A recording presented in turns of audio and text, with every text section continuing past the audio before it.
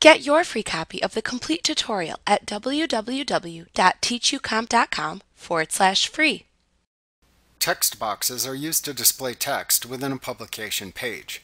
To insert a text box, click the Draw Text Box button in either the Objects button group on the Home tab or the Text button group on the Insert tab within the ribbon.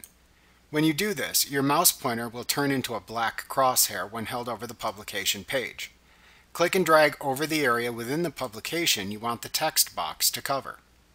When you release the mouse button, you will create the text box. The blinking insertion marker for the text you type will appear within the text box so you can immediately type the text you want the text box to contain. When you insert a text box, you will see two contextual tabs appear within the ribbon.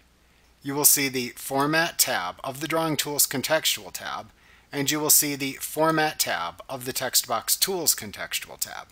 You can use the buttons on these two contextual tabs to format the actual text box and the text it contains. You will learn how to do that in later lessons. For now, simply note that they are available whenever you have a text box selected in your page.